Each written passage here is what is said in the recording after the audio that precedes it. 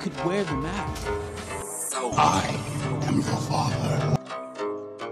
Get over here! This is the way. Purchase your tracks today.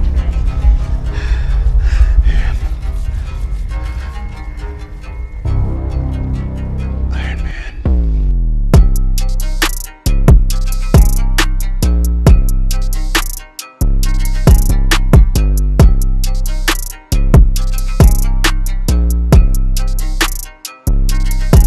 What's good with it, YouTube? It's your boy JXB2 back with another figure review and unboxing video.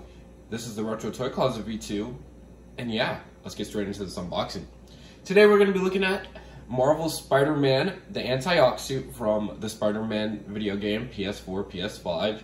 It is what it is, what you got, what you got. Alright, so this is the antiock suit from the story, and I decided to go with the deluxe one on this because why not? It comes with some extra accessories that we will show off a little bit later in the review. But we're looking at the box right now. This is the front of the box. You get a nice image of the antiock suit itself. Then you get the side of the box. You get a nice Spider-Man logo. It tells you antiock suit. And then it has the finishing effect of the web right there. And then the back is your legal reasoning.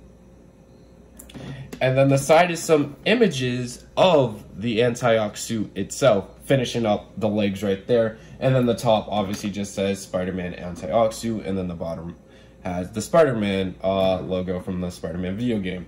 So this is going to be my first hot toy from the Spider-Man video game. I've actually been going crazy with like Spider-Man lately. I feel like when it comes to hot toys, I feel like I've gotten a lot recently, or I have a lot coming too.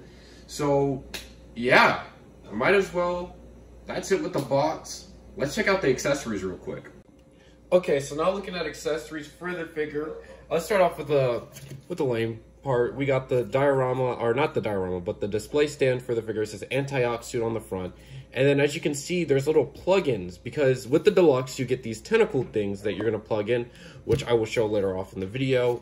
You also get a nice little slit cover to go over it, just in case if you don't want to have the little octopus things on there, or the Doc Ock claws, you could just cover it up like that. But if you went with the deluxe, I'm pretty sure you want to display those. We also get two web shooters. So here's a web shooter right here. I got this figure pre-owned, so I'm guessing he left the one where you could attach the webbing off, because this one doesn't have that piece, but this one does. So you could attach webbing through this one, which is pretty simple. I'll just grab one of these webs real quick and show it off. So all you got to do is just find the little hole and plug it in. And yeah, there you go. That's how you get your nice little webbing effect right there. You also get some hands to go with it. So you get these wall crawling hands. These look more like getting ready to fight.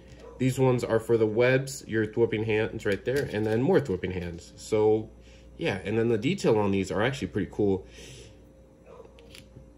I think so.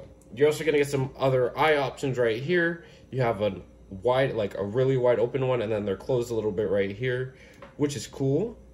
And then, like I said, you get your standard Hot Toys webbing. Nothing special with this one. You get your little funnel right there.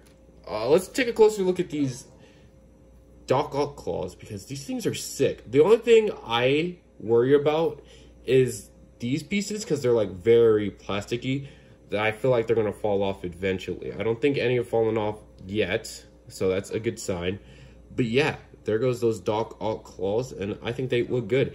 And like I said, they just plug into the base, which I'll show off a little bit later, because there is a certain way you have to do it. So instead of showing off later, why not do it now? And here goes the base with those Doc Ock claws in them.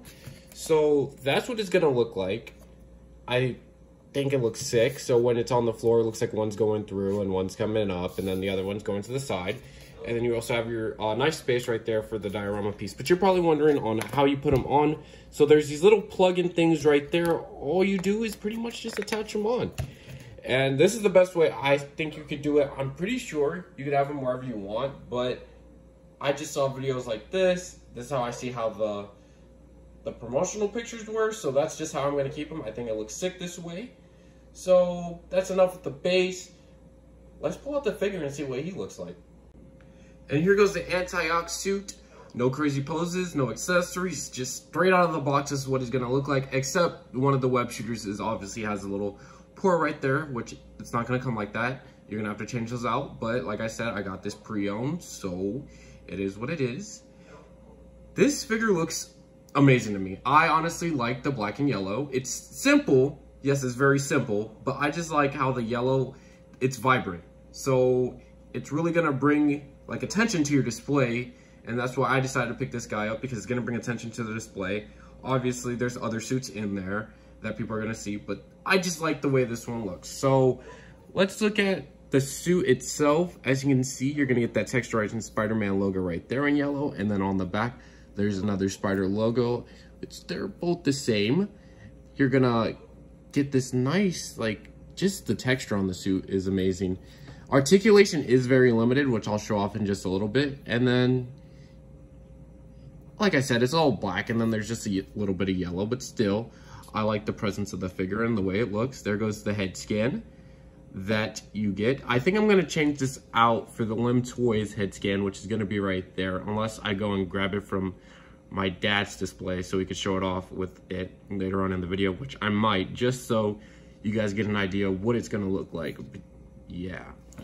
So now articulation, it's very standard, so he could look up about that high, that low. There's not much articulation. I feel like the best idea is, if you guys are gonna try to pose them, is you take off the head, which you do like that, and then you just kind of leave it hanging on there, and then, or you just slightly put it in there, and you could pose it all you want like that. But it looks kind of weird, so I wouldn't recommend doing it all the time. For his arms, you get that bend right there. Looks solid. All right, same thing with the other arm. You're gonna get a bend to about there. The one thing I was bummed out about this figure is the ab crunch. There's other Spider-Man that could do way more of an ab crunch than that, but I understand why. This suit is kind of rubbery up on the top, so it kind of limits that right there, but you can still get it. Legs go on about there. He has toe articulation, so you could definitely have him do some cool things with them toes. And yeah, that's pretty much articulation right there. Like I said, we don't really go over articulation, but there is articulation in the Spider-Man, so we'll definitely check that out in a bit when we decide, when I do my pose session. You're gonna see some poses, so that's cool. Now let's bring up the base to see what he looks like on the base. All right, and here goes the antiock suit on his base.